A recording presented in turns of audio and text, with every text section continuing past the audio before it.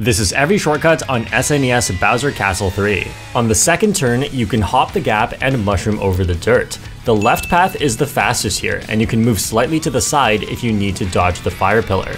On the next drift, you can hop over a bit of this corner.